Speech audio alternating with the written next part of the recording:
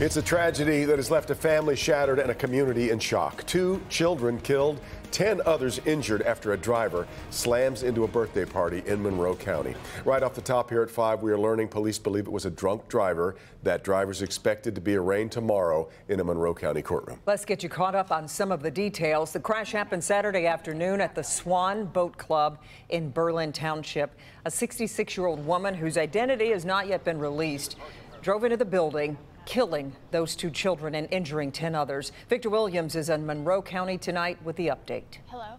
Well, as we await the official charges and the arraignment of the person accused of doing all of this, we're seeing a little bit of the heartbreaking aftermath of what took place right here at this boat club. It's so sad to know that 2 young children passed away, but now we're learning more about the conditions of the victims, of everyone who survived. The community is still reeling from the loss of 2 siblings who tragically died at Swan Boat Club after a 66-year-old woman allegedly had too much to drink and plowed through the side of the building during a birthday party.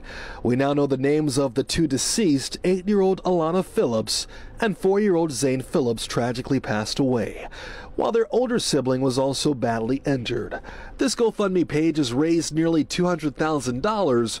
Overall, about 15 people were hurt. Only 9 were transported to the hospital. Each adult had only minor injuries.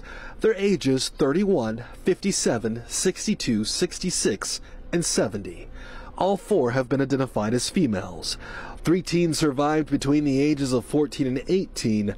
2 young women, ages 16 and 18, are recovering in the hospital in serious condition, while a 14-year-old is in serious condition as well. An 11-year-old boy is in critical condition at this time. As for the driver, people are patiently waiting for charges to be announced. And once again, this is just such a horrible and tragic situation, and we are hoping for that arraignment to take place first thing tomorrow. And of course, once that does happen, we'll have a camera right there in the courtroom. Victor Williams, local. Just awful. That poor family losing not just 1 child, but 2. Just heartbreaking. All right. Victor, thanks.